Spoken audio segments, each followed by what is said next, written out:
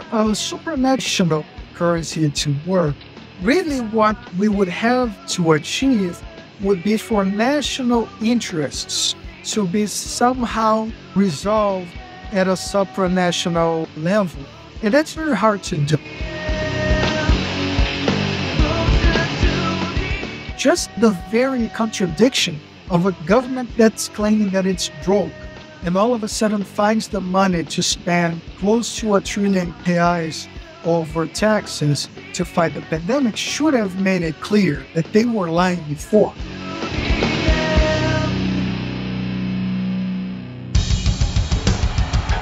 What I have said is that this campaign is not just about electing a president. It is about making a political revolution. MMT. Taking money from our children and borrowing from China. People are dying. Is the program so critical it's worth borrowing money from China to pay for it? And if not, I'll get rid of it. Stop lying!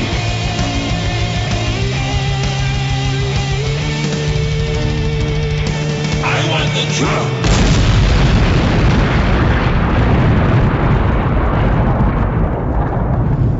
Now let's see if we can avoid the apocalypse altogether.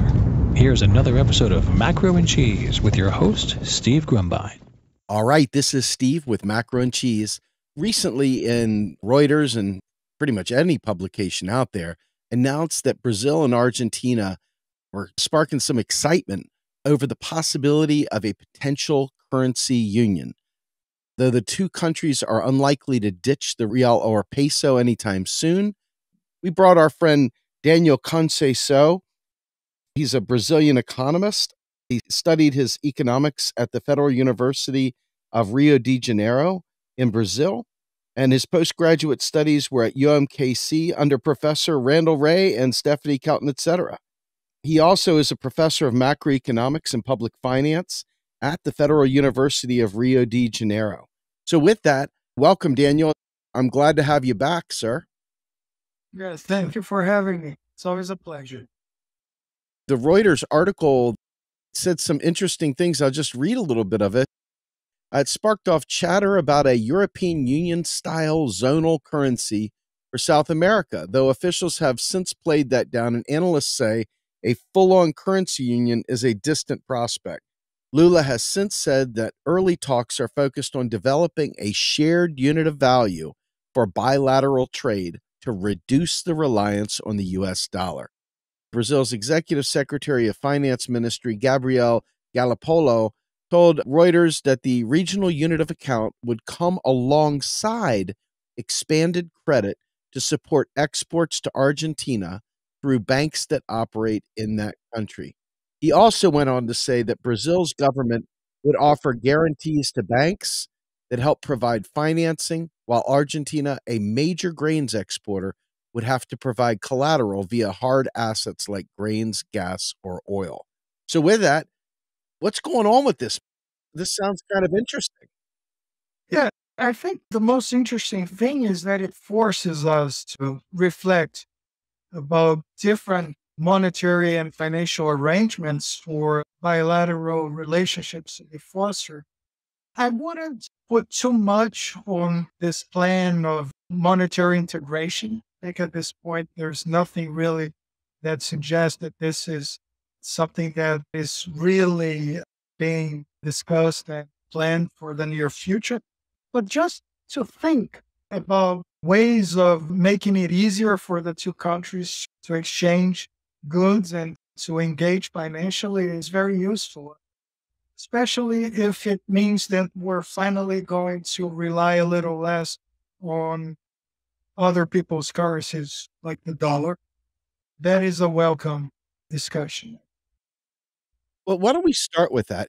Currently, I know that the U.S. dollar has been used to great detriment in many ways by being able to control not just the flows, but control policy and overall the relationships between the countries. Can you describe the impact that being so closely tied to the dollar has had on Brazil and the rest of South America?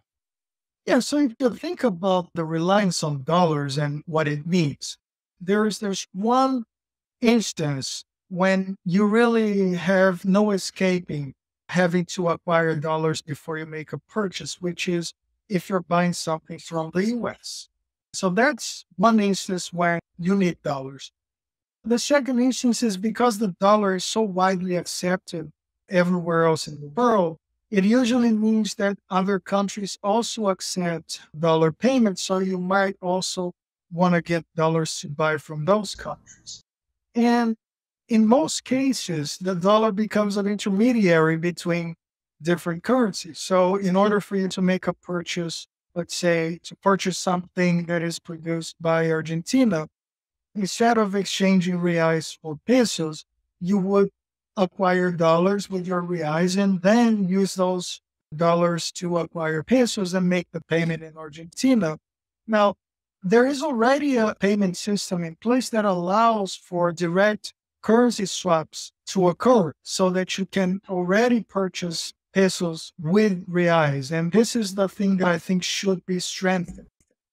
Whenever you can escape having to use dollars as an intermediary to make a purchase in a foreign country, you should seek that opportunity because if anything, there's an administrative cost.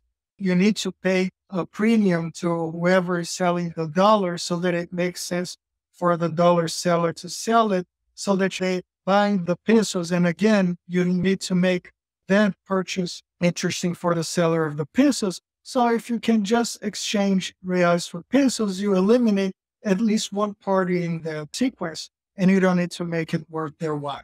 So that reduces costs. But also, it means that if you can't acquire dollars, you can still make a purchase now because you have the reais to pay for the pesos. So that part of the arrangement, which already exists, that portion of the proposal is already in place.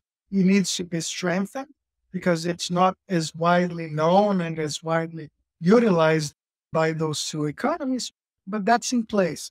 And that's the real key element of whatever innovation we want to seek to help those countries engage economically and financially. We talked to Fadel Kaboub and Ndongo Sambasila about trying to unify Africa to produce a collective, collaborative, symbiotic relationship there. And we've seen Europe try to do this as well. And the initial efforts at the euro were incredibly bad. You had extreme differences between net importers and net exporters. And you saw the toll it took on countries like Greece, in particular, the southern portion of Europe. And there's some lessons that have been learned from building the EU. And they are slowly backing away from a European Union style arrangement. If you were to produce a currency union within these two countries or the larger continent, how would you do that? Or would that be an absolutely terrible move to make, giving up sovereignty and giving it over to that common currency? Yeah. So I think whenever I hear discussions about a currency union, it makes me worried exactly because the tendency for people is to copy the most horrible experiment with currency unions that you can imagine, which has been the euro. Now, the thing with the euro is that it was implemented based on a completely flawed understanding of money and fiscal finance. It basically was implemented by people who believed that austerity was needed for countries to engage economically responsibly within a continental arrangement. And the very existence of trading balances between those countries, because they were using the same currency, would no longer be reduced or eliminated via exchange rate variation. What you usually have is if a country is persistently net importing from another country, it needs to get the other country's currency.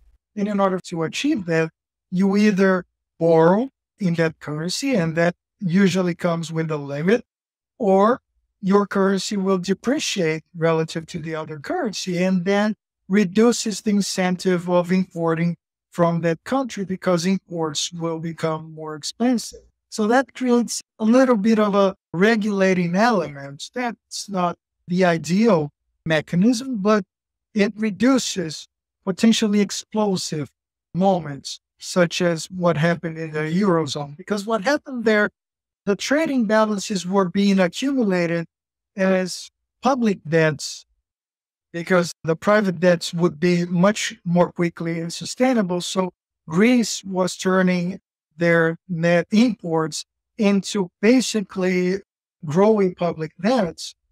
And that could have been perfectly acceptable for both countries. Let's say that you have a very simplistic structure where basically you have Greece and Germany and no one else, so that we can think about it more simply. Well, if Germany is not exporting to Greece and Greece is not importing from Germany, basically they could be very satisfied because Germany has a greater productive capacity and is benefiting from the demand that comes from Greece in order to keep selling their goods and producing and generating income domestically.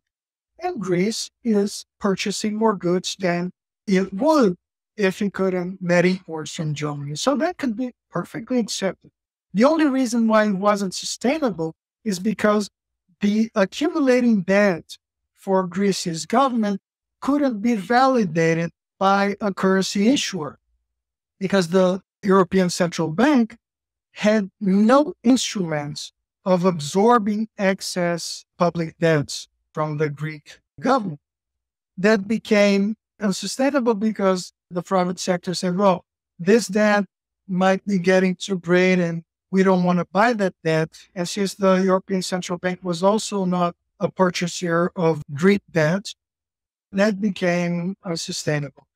Now, there was a very simple solution for all of that mess, which would be for the European Central Bank to create mechanisms to absorb excess debt from treasuries, from federal governments, as long as that was compatible with a healthy continental economic system.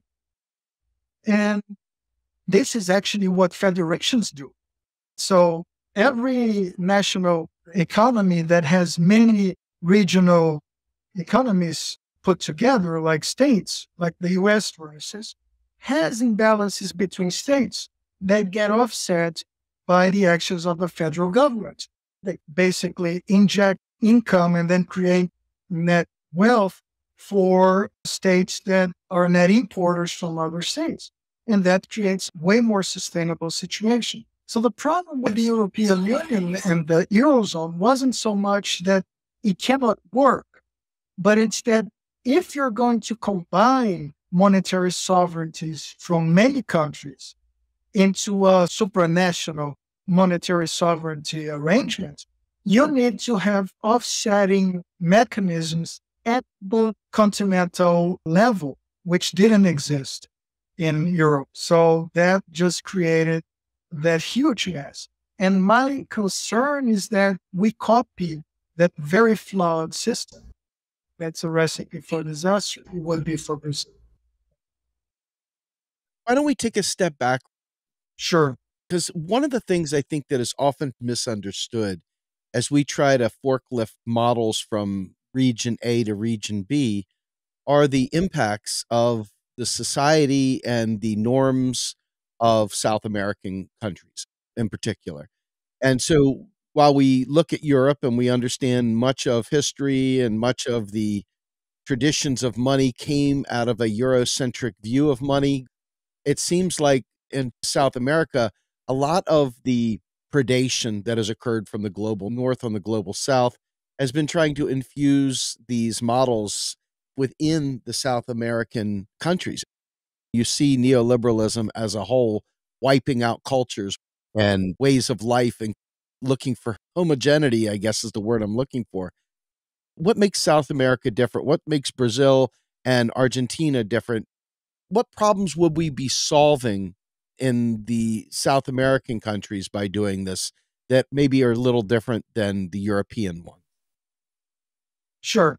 So if we had all of the opportunities to really challenge economic orthodoxy and come up with a functional supranational monetary arrangement, the reason for doing that really would have to be to reduce our reliance on foreign currencies, especially the dollar and other developed country currencies. That's something that really, really plagued South American economies in the past. And the reason for that stems from a technological reliance. So we are heavily dependent on importing capital goods and technology from more developed economies in order to keep growing. So that means that our economic growth becomes dependent on acquiring other people's currencies, which is hard because if you're not exporting enough to get that currency, it means you need to borrow in that currency. But when you borrow someone else's currency in their currency, it means that you now become committed to getting more of that currency in the future to make that payments. And if you can't get the currency, you really are screwed. Because if you're heavily indebted in dollars, say, in the case of Argentina, that's very clear. They're heavily indebted in dollars. And so they need to keep getting dollars no matter what, because they need to make their payments. And whenever there's not enough dollars for them to make their payments, it means that the price of dollars explodes. And when the price of dollars explodes, the price of everything else that they import by paying in dollars becomes that much more expensive. And that produces a huge inflationary shock that is oftentimes politically unsustainable.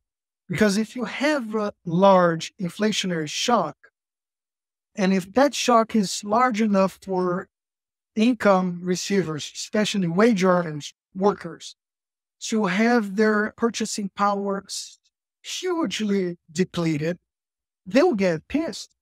And they usually become very angry with their government. And the government usually either loses an election or even gets deposed. So that's usually the economic and then the political cycles go together. And so this is actually why most South American governments are so worried about high inflation, because usually that means that their adversaries will gain power, and that can also mean very bad things for them. So it's tricky that way. If you don't get the dollars, you could find yourself in hot water. The IMF, International Monetary Fund, is famous for coming to these global South countries and saying, we're here to help. Strip your country of all your public works, all your protections for local development and protections for local exports, and free market reigns supreme. And we'll give you access to US dollars, and we'll give you loans payable in whatever, so that you can reinvigorate your economy, make yourself more business friendly. And they sell it like it's a great thing, but they are creating neo-colonial debt slaves. Is this what the supranational currency would be aiming to prevent that kind of scenario from occurring, or does it have other practical uses? So I would only advise for Brazil and other South American countries to work towards a supranational currency if they actually intend to achieve that. And in order for them to do that, they need to abandon the austerity myths that currently have contaminated pretty much everyone in our governments, even leftist governments. Right now, I wouldn't trust anyone to come up with a functional supranational monetary arrangement. But if we were in charge, the two of us, I think that could be a way of trying to end. I love how you called it, this neo-colonial monetary slavery, because that's what it is. Or you can even use the analogy of getting someone hooked into a terrible drug. Mm. You allow them to have a taste for the drug that, in this case, allows you to get quick access to technologies that you don't have, which can allow you to grow faster, because you could increase your productive capacities by importing so many of those capital goods that you can't currently produce. But once it comes the moment of paying for those loans, you have to deliver pretty much everything you have to keep making payments. So that's how they get you. And the funny thing is, the dream of any monetary sovereign is to get their money accepted abroad as widely as possible. This is the dream. Now, the US has achieved close to the perfect dream, which is to have everyone in the world accept the dollar. Now, what that allows you guys to do is basically get anything in the world that you want to make yourselves comfortable and to have your economies grow. And the way to achieve that goal of having everyone accept your currency could be to get them hooked into your currency. So in that sense, even something as seemingly generous and philanthropic as the Marshall Plan. And let's say, well, this has been something that was basically given funds for Europe to reconstruct itself after World War II. We're just giving you the dollar. Well, even something as seemingly positive and generous as that creates a demand for dollars for the future, because everything that those countries are purchasing has to be replaced and kept by buying more things that are sold in dollars. So even something like that creates demand for dollars in the future. Now, it's even more effective if you lend the dollars so that you have to get dollars in the future to make payments. Now, that really makes you a slave of someone else's currency. So it's been a project. It's something that maybe a few of those things have been unintended consequences, but there might be a wider plan, a grander plan for the dollar to become so widely accepted, become the hegemonic currency in the world. And this means that it possibly has made a lot of people worry, especially if this has been a grand plan. Now, if I was the one responsible for that grand plan, I would be very worried today, as the dollar has been somewhat challenged by many different currencies as an international reserve currency. Central banks are keeping a lot less dollars now than they used to as reserves. There's way more bilateral swap arrangements, like the one between Brazil and Argentina, like the ones that Russia is establishing with China and other countries since the war in Ukraine started. So many things are happening that challenge the position of the dollar as the main currency in the world. And that could be worrisome for whoever understands how powerful that is. Let's take a look at that, because normally we hand wave at people, and I'm guilty of this, because the petrodollar concept, which prices petroleum purchases in US dollars, creates additional hegemony of the US dollar based on Warren Mosler's statement that it's really not a big deal, because in the end, the petrodollar is a numeraire. It's really more important what the country is saving. But if what they need to save in is US dollars to be able to make these purchases, that by extension gives more ubiquity and adds to hegemony. As an MMT person in Brazil, what are your thoughts on the impacts to South America based on this concept of the petrodollar that came shortly after Bretton Woods? I would actually tend to agree with you very strongly on that. I think it's hugely important. And this might be an instance when our attachment to the fundamentals of the theory might be too great. Because when we claim that taxes are the main driver of currency acceptability. What we really mean is that necessity is the main driver. And since taxes make you need the currency to make tax payments in order to avoid being punished, then you give acceptability to that currency that is used to make tax payments. Or in the very exact same way, if there's a commodity that is hugely needed for your economy to function, everyone needs to purchase that. And if that commodity is only purchasable in a particular currency, that also necessarily will give acceptability to that currency. And there's actually a very good paper that has been written by a colleague of mine, Caio Varela, and with another economist that I can't quite recall her name, and it's a shame because I'm friends with Caio, but she should also get full credit for this. And they actually wrote a piece showing that the moment when the dollar became the currency used for denominating contracts in oil was hugely important for consolidating the hegemonic position of the dollar. I tend to think that this is very important. But also, if we understand this, it allows us to identify those things that make you rely less on the dollar.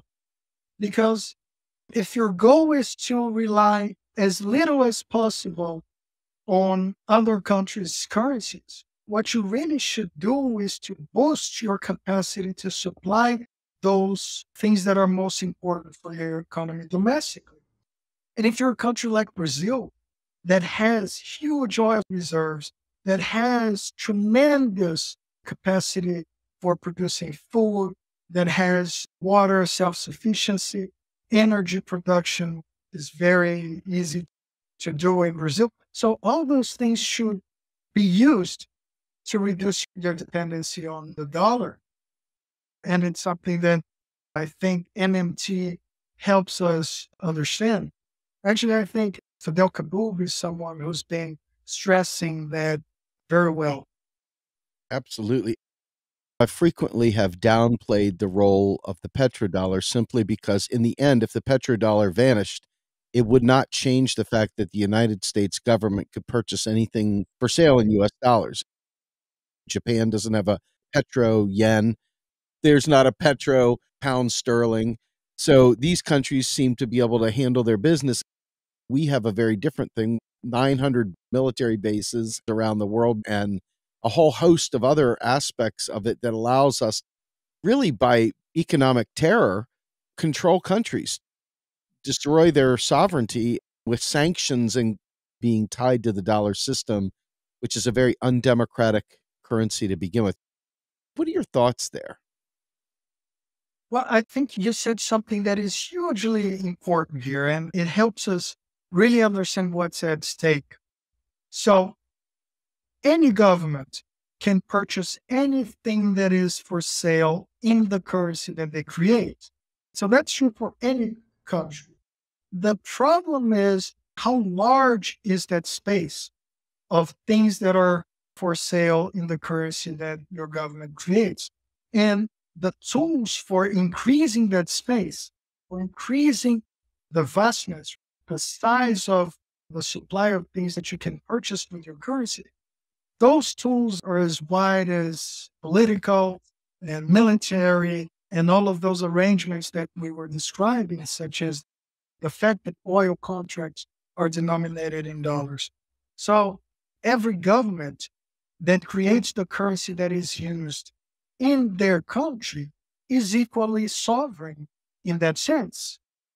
So the Brazilian government is equally monetarily sovereign as the US government, because they can both create the money that purchases anything that is for sale in their currency.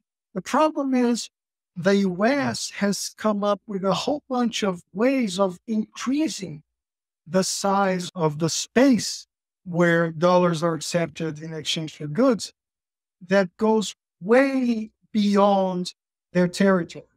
And I think that's what we need to understand is how do you get your currency to be accepted outside your borders? And how can you come up with a global system that makes these arrangements fair? Because in many ways, it's really not fair that the US can purchase so much more in the entire world just because their currency is so widely accepted. But that's the way of the world right now. And it might be actually a good thing that the US hasn't really made use of that power to its full extent because it keeps thinking that it doesn't have the dollars to buy things.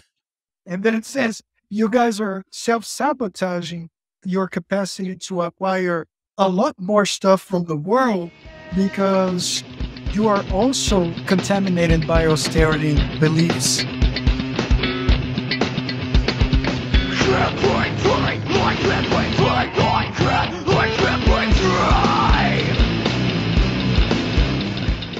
You are listening to Macro and Cheese, a podcast brought to you by Real Progressives, a nonprofit organization dedicated to teaching the masses about MMT, or modern monetary theory. Please help our efforts and become a monthly donor at PayPal or Patreon. Like and follow our pages on Facebook and YouTube, and follow us on Periscope, Twitter, Twitch, Rockfin, and Instagram.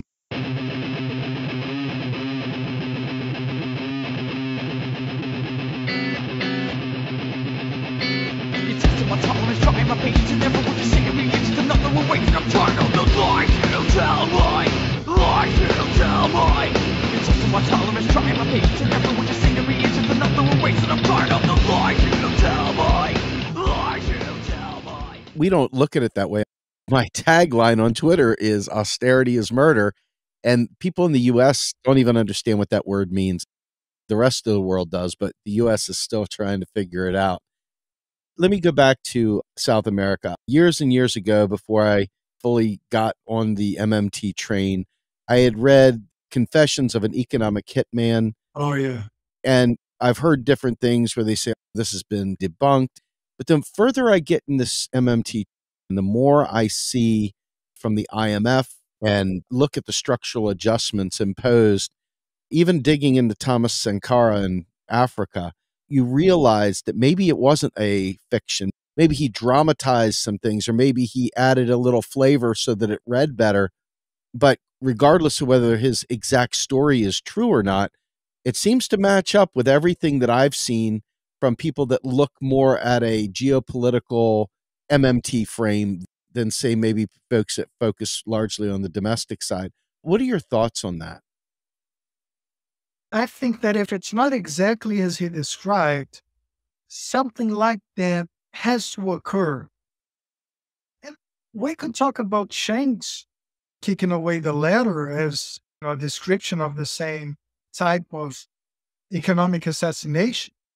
The fact of the matter is, mainstream economics is a tool to preserve both domestically the interests of the ruling class, but also internationally. It allows for stronger countries and more developed countries to keep their claws or less developed ones and to retain access to their resources. So I think maybe the mistake in the analysis has been that we tend to think of this economic hitman as if they're working to secure the interests of the entire country. So let's imagine those people go to South America to make sure that American interests are being secured. That's not what happens at all.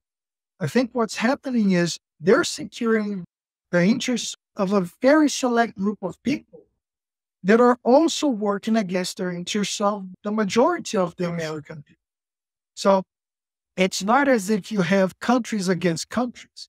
I think you have the elites of particular countries buying the influence of economic commentators and the lobbyists that go abroad and convince governments of those countries to embrace self-sabotaging policies because those policies make sure that whoever has the money to buy those services are being favored by the results.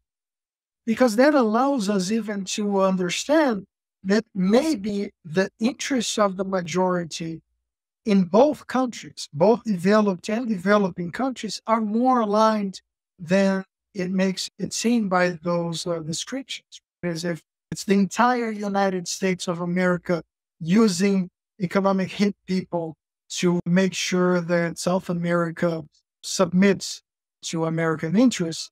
I think it's just the elites in the US that are using their power to keep both the US economy from producing results that would be more satisfying for the entire population, but also make sure that they can exploit less developed countries in a way that is profitable to them. Within the context of a complementary currency, not necessarily the currency union, but even the downgraded one that Lula backed into in recent reports, what do you see in terms of, we've had Scott Ferguson and Ben Wilson of the Modern Money Network come on and discuss the concept of the uni, which was a university-based complementary currency. Is it similar to that or something totally different? Well, those classroom currencies and university currencies, they're useful analogies for us to imagine any monetary arrangement. I actually use a similar exercise both to teach my students how money gets accepted by having a tax that is payable in the money that I issue. If they don't pay the tax, they lose a part of their grades. And that's the Buckaroo experiment that Warren Mosler devised for UMKC, and I have adapted it to my students. But also, I've been trying to use it to explore open economy issues by having different classrooms use different currencies and have them purchase from one another, having to engage in exchange rate issues and all of that. But for a supranational currency to work, really what we would have to achieve would be for national interests to be somehow resolved at a supranational level. And that's very hard to do. In many instances, countries, especially given the current state of economic debate, would tend to seek to become net exporters. And you can't have everyone be a net exporter within the currency union. And there would be punishments for net importers that are accumulating debt in the supranational currency. So that's something that you need to resolve. You would have to negotiate the size of imbalances that are acceptable for all parties. And maybe that's doable, maybe that's not. But an analogy that works, I think it's a good analogy because it helped me understand the Euro situation, is a poker analogy with the bank being played by either an MMT-informed house or an austerian. So let's suppose we're playing poker, the two of us, and you're a terrible player and much better than you. So I keep winning. Now, if I keep winning, eventually you'll run out of chips. Now, possibly we could end the game, but if the whole purpose of us playing poker was to keep playing poker because that made us satisfied, because, say, that kept in a real economy, that would mean that we would keep producing goods and selling to each other, there would be no use to stopping the game. And if we were perfectly satisfied with me winning and you losing for a while, the perfect solution would be for the house to say, well, I'll give you the chips so that you keep losing to me. And if that's satisfying for both parties, then let's just keep giving the chips so that Steve can keep losing to Daniel.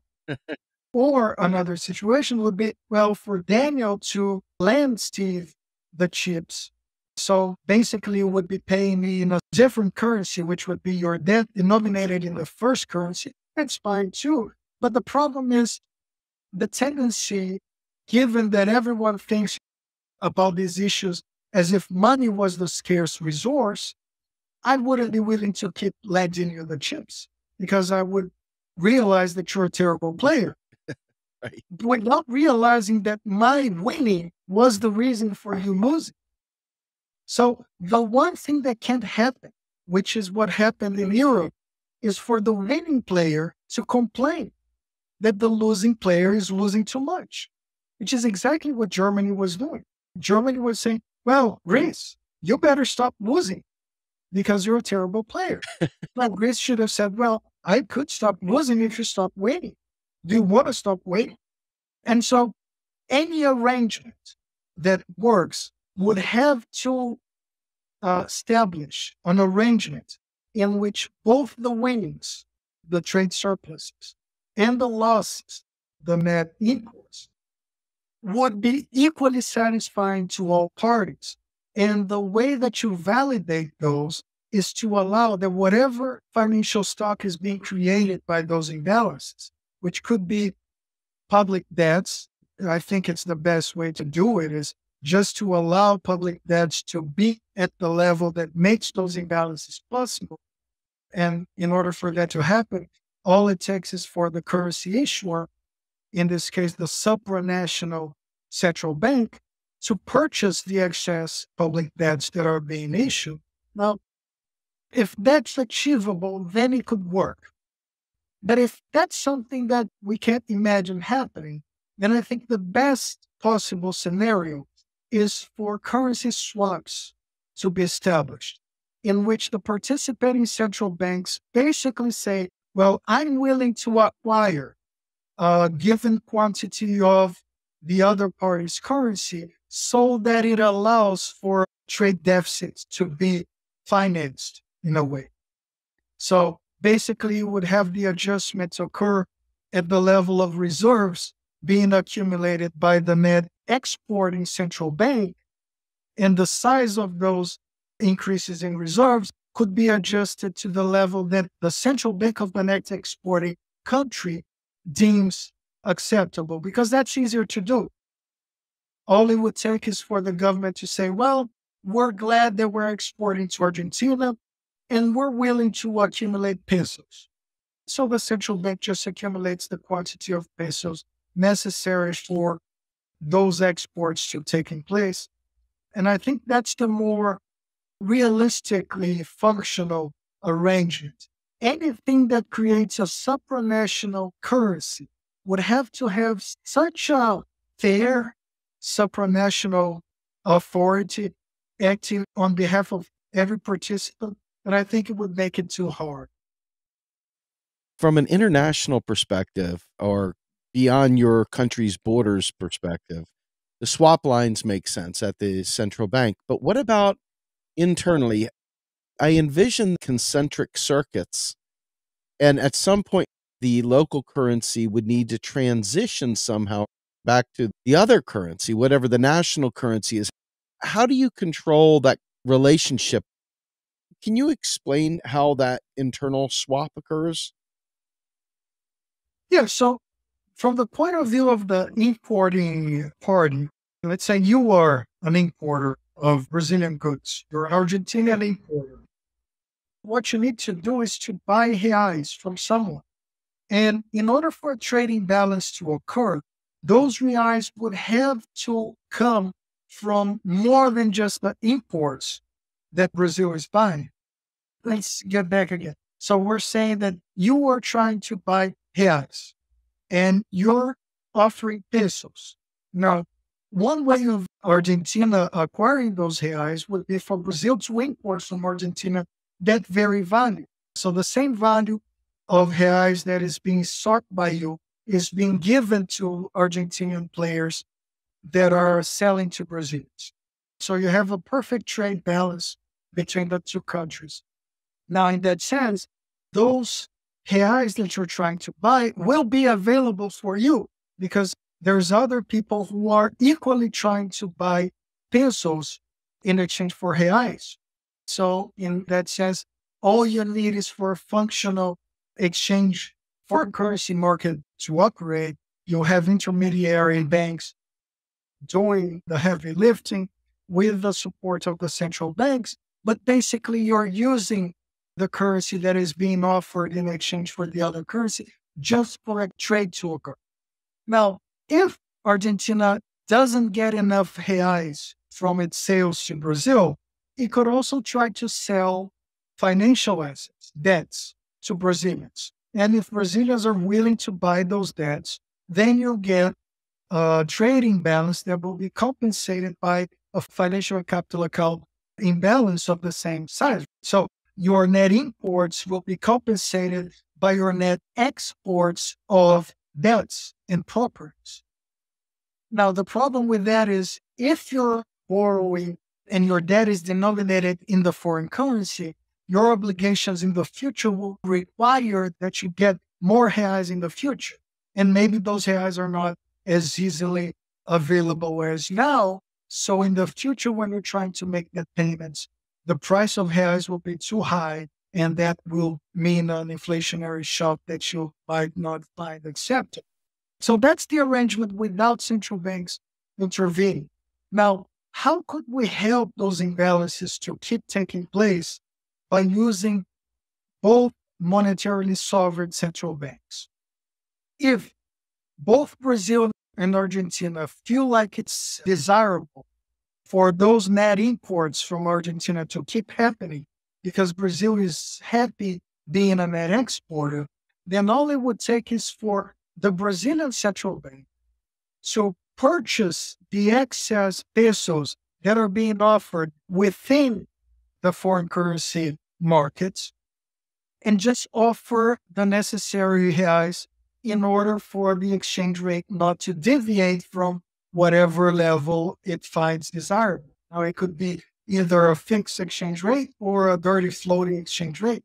But the key here is for the central bank to provide, to supply enough reais so that the peso doesn't devalue when you're trying to keep that net import going into the future. And that's very easy for both central banks to achieve. All it takes actually is for the net exporting country's central bank to be willing to do it in order for that to take place. That's actually what explains the US imbalance against China. For a very long time, the only thing that was happening in order for that imbalance to keep taking place was for the Chinese central bank to be willing to accumulate dollar reserves. And that forces the net imbalance to keep occurring. So any central bank is capable of validating the net imports of a foreign country using its own currency. Now, this is an arrangement that involves both Brazil and Argentina. It would mean that Brazil's government, Brazil's central bank, would have to be willing to allow that imbalance to take place. Now, if you want to have that take place within a continental space involving many countries, and for many imbalances to be validated by many central banks, that's when you might want to introduce a supranational currency. And you might also want to have a supranational monetary authority doing that work. Because now each net importing country would have to get the supranational currency. And as long as the supranational central bank was willing to offer that currency, you could still make that work almost in the exact same way. The problem is everyone would have to be happy with those imbalances. Gotcha. I guess my final question to you, and this seems like a strange dialectical position, I guess.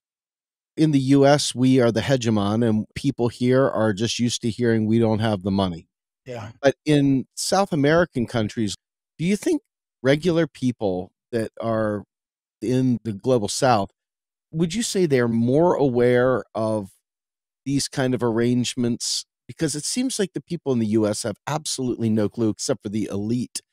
This seems like the kind of thing that everybody would need to know, just simply because you have to wonder how and why the kinds of inflation and tragic economic conditions that come through U.S. manipulation through their own geopolitical strategies leveraging the dollar, you have to wonder that they would be hyper aware of this. What are regular people thinking about when they hear this stuff down there in Brazil, for example? Well, it's actually not good. It's as bad as and possibly worse than what you get there.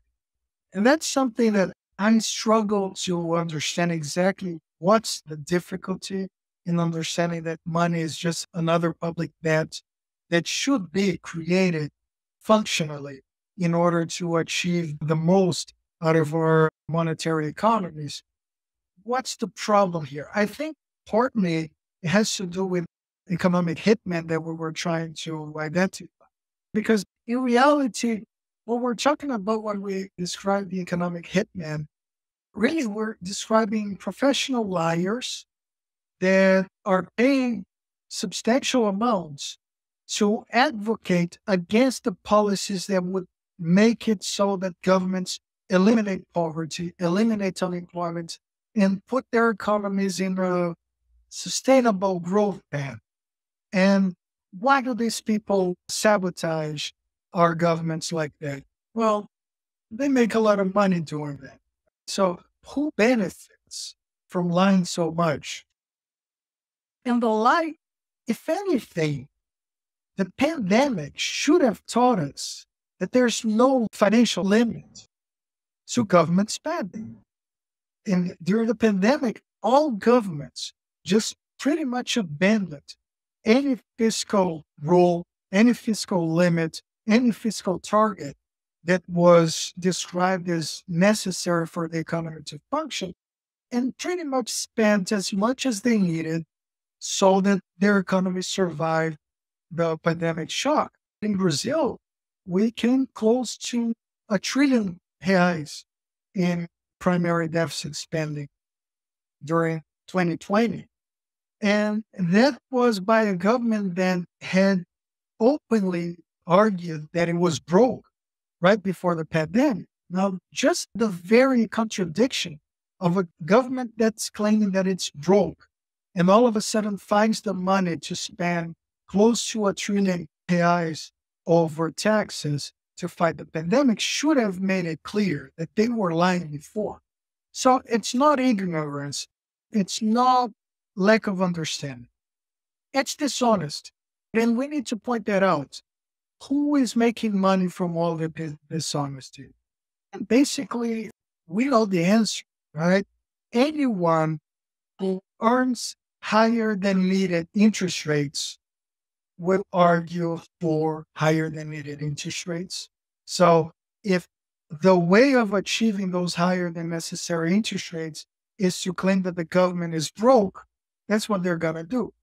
Anyone who gains from forcing governments to privatize every public service because, again, they're saying that the government can't pay for those things, will argue for the privatization of those things. And within the international system, anyone who can make sure that they'll have access to cheaper resources from developing countries, and they'll have access to those markets in a much easier way, will argue for the governments of developing countries not to embrace a more interventionist approach to their economy. So we need to figure out who gains from all the lying, and we need to be brave enough to denounce it too. I think this is something that a lot of people are doing. And just to finish here, unfortunately, even our leftist leaders here in Brazil haven't really realized this. And I'm not sure if they really believe it. Maybe they do, because they've learned mainstream economics a little too hard. But they still buy into this whole idea that government spending and government debts are a bad thing because they're exhausting the resources of the government that could be used for other things. So you have things like people arguing against public debts as if that's something that takes away from more useful spending. and those are leftist leaning people. You have people arguing that in order for us to increase spending, we need to have a tax reform that increases tax revenues. And even if that's aimed at taxing the rich more, just the conditionality is stupid. You shouldn't make it a conditionality for you to tax more in order to spend. Now, I'm all for taxing the rich, but that shouldn't be a condition for you to spend if there is excess capacity in the economy. So all those things are very frustrating, I'd say. One of the frustrating things for me in the United States is there's a proclivity to call truly awful people, people that are doing horrible things, my good friend. And it happens ridiculously so in the United States. And for me, I have a real problem with that because I know the people that are not living that life, that are suffering mightily, that are worried about their existence. And there's a lot of anger and rage in just the US at these elites that maybe know the truth, but placate rich and powerful people as opposed to speaking on behalf of those suffering the most. It seems like that's not unique to the United States. It seems like that, dare I say, cowardice is global. What is important to take away from this potential currency union? Well, I think that just the exercise of imagining functional monetary arrangements that go beyond single currencies for single national economies, I think that's useful. In a lot of ways, we took the terrible, terrible experiments of the euro as if it means that something like this is impossible. And I think functionally, it's still possible to imagine something that works, that brings together many monetary sovereignties. Because basically what we would be doing is not so much eliminating monetary sovereignties, but bringing monetary sovereigns together in a cooperative arrangement that has to be useful for all of them.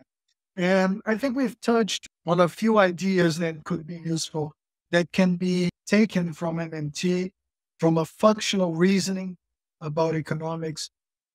So that, in a sense, I think is a positive thing. Now, I wouldn't trust the current leaders, even as progressively leaning as they are in Brazil, to come up with something that doesn't replicate a lot of the austerity limitations that are imposed on national governments if we had a supranational arrangement. I think, if anything, it would increase the limitations. So I wouldn't touch it for that reason alone. Now, I think something you said is super important. It has to do with the way we treat professional liars. I think we need to be braver than we are. I think if there's one huge mistake that can be identified with Lula's presidency over this month or so, is its unwillingness to challenge the current economic orthodoxy. Lula has done that. It needs to be pointed out that his speeches are very aggressively anti-mainstream. The problem is that once he says something, the financial markets get their professional liars mobilized, and they all go on rants, either on TV stations or they write pieces. And people in the government get very scared of it. They're terrified of being accused of being fiscally responsible. They're terrified of being accused of not being serious economists. And I think what we should do is to make sure that people understand that people who work in finance are not better economists than us. In fact, they have every reason to lie and to be worse at macroeconomic analysis and policy making than we are, because their vested interests are opposed to what works for the majority of the people. They're interested in keeping earnings for banks and financial institutions as high as possible. And that means that the opportunity cost of producing of investing productively will be higher. So they're not there to help us achieve a functioning economy. They're there to sabotage us. And if we're listening to those people, we're making a huge mistake, which we are. Could not agree more. And with that, Daniel, you are a breath of fresh air, my friend. I really appreciate the candor. I appreciate you didn't smooth talk those things into downplaying them. Those are very serious issues. And it fills my heart with joy and sadness, both here that there are people that are willing to say the truth, and also sad that the truth is so bleak. And I want to thank you once again for joining me. This is Steve Grumbine with Macro and Cheese. Please check out the rest of our episodes. We've got over 200 episodes. You can go back, you can listen to them. There's transcripts, there's extras, there's hours of work going into the back end of these podcasts. So by all means, support the organization. If you can become a donor, we appreciate it. Help us get the word out to even more people. And with that, Daniel, one more time, thank you so much for joining me today on Macro and Cheese. Folks, we are out of here.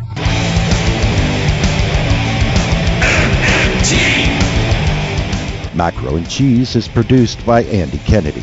Descriptive writing by Virginia Cox and promotional artwork by Andy Kennedy. Macro and Cheese is publicly funded by our Real Progressive Patreon account. If you would like to donate to Macro and Cheese, please visit patreon.com/realprogressive.